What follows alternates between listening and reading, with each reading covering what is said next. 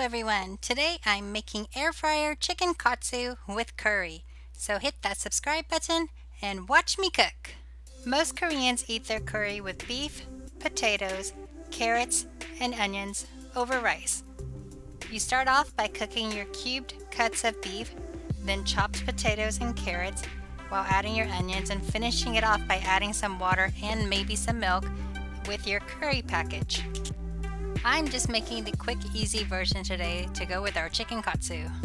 So let's start by boiling some water, following the instructions on your favorite curry package. I'm using this brand in the pic right here. You can find these in different spice levels, but I got mild for my kids. You'll see when you open the package, they are in large cubes, like chocolate bars. You can just break them into pieces and throw them into your pot. Choose your favorite veggies, but now I'm going to add some frozen veggies to mine. 1 cup of peas and carrots, and another cup of just corn. All I'm doing now is letting it simmer and mixing this up until my curry melts. It has to have a smooth consistency. You'll know your curry is done when you have a thicker sauce that's really smooth without any chunks of curry left in it. See how thick the sauce is? You have the option of serving this as is. Just grab a bowl of rice and place your curry on top. But we're making air fryer chicken katsu. So all you need are these 3 ingredients. Start off by placing your chicken into the flour and just coating it lightly on all sides.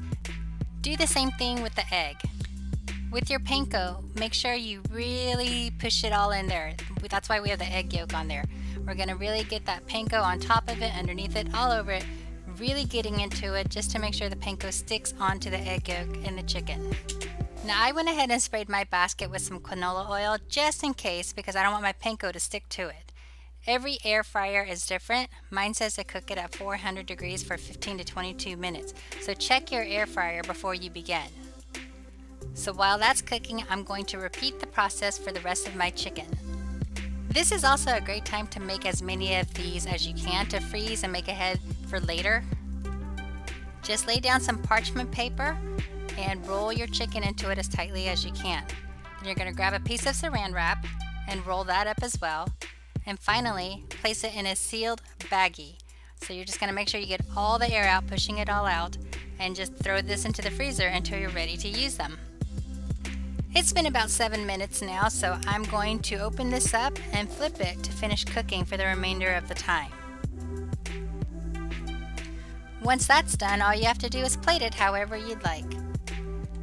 If you like this recipe, please subscribe. Thank you for watching Watch Me Cook.